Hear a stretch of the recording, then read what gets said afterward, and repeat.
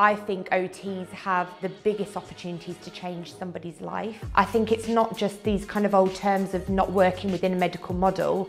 I think it's about actually being there and saying what's important to you is important to me, and I'm going to work with you to get there. But let's be realistic, let's see what you need to overcome, but I'm going to help you every step of the way. And the moment you're not doing that, I don't think you can be an OT. I just find that OT was more thinking outside the box, problem solving, being creative in the way that you look at things. Most importantly, it was really client-centred.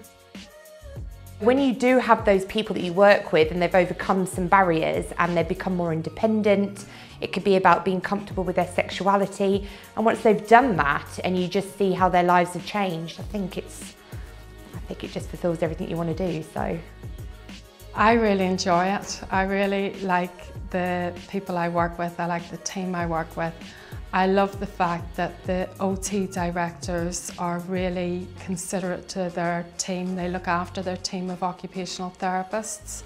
And the career opportunities at Cygnet, just starting off as a student and working my way up from a junior to a senior, and now I'm acting head at the moment. Lots of opportunities, lots of training, CPD events, and there's that really a strong, keen MDT focus. They put forward a lot of opportunities for training, for developing yourself as an OT.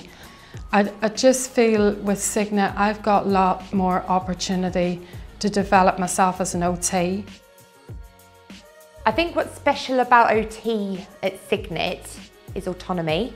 You're not micromanaged, you are trusted. It is a very kind of OT-focused organisation, so therefore you work in this service and you're part of that MDT, and anything you're suggesting truly gets actioned.